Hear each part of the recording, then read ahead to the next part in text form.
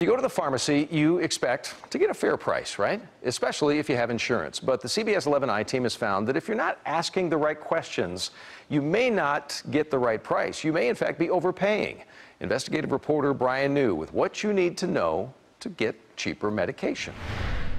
Was $45.99. For years, Wes Spencer assumed the price he was paying for prescription drugs This one here was $125.99. was the same price everyone else was paying. I just have to have the medicine and just go ahead and have to pay it. But recently, he found out he was paying more. At times, It's $103 difference. a lot more than others were paying for the same prescription drug at the same pharmacy. It's eye-opening. I mean, I could have put that money back for my kids' college. I could have put it back for, a mortgage payment, anything. Wes discovered he could save hundreds on his medications by using a free discount app like GoodRx.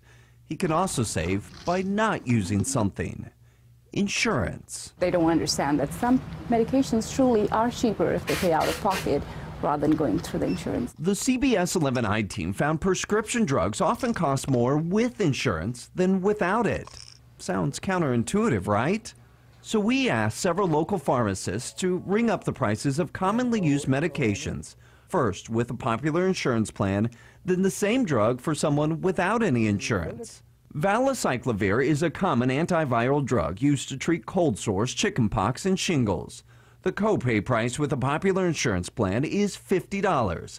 But if you never told the pharmacist you had insurance, the drug would cost $26.67. Here's another. Armour Thyroid, used to treat an underactive thyroid, will cost you a $150 copay with insurance. If you don't have insurance, the price?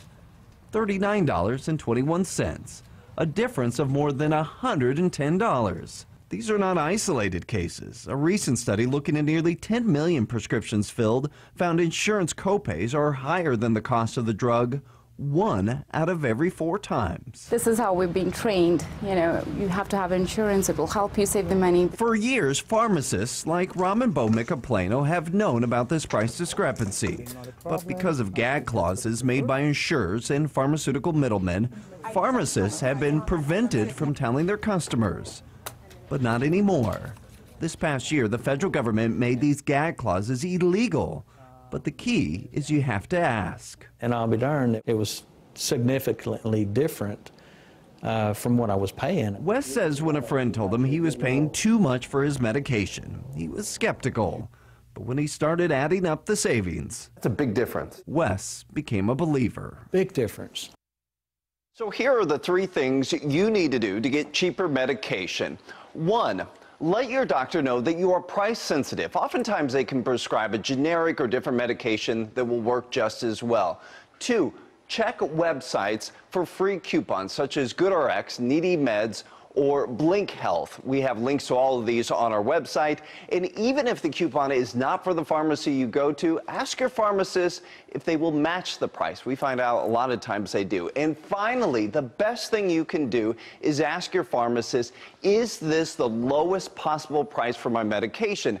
Doug, a pharmacist should be able to look right there on their screen and see the cash price and see if that's cheaper than your copay. And they have to give you that cash price if they offer it up, correct? Absolutely, they have to tell you, so just ask. Information is power. Brian New, thank you very much. iTeam works for you 24/7. You got any tips or any questions for Brian or the team?